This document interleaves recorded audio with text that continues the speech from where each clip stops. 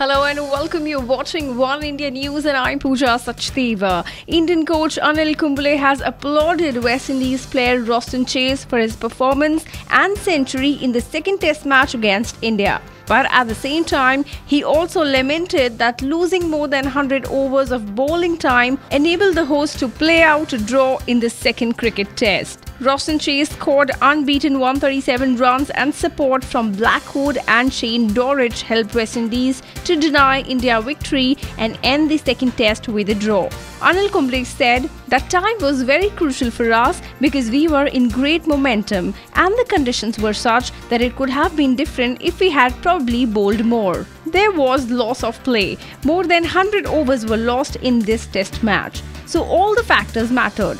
In the end, credit to the West Indies batsmen in terms of how they batted today and their application as well. Talking about the chase in particular, the former Indian captain said, "It is creditable for someone playing in the second test match to be able to bat through the day and save the game for his team. Chase's approach today was very good.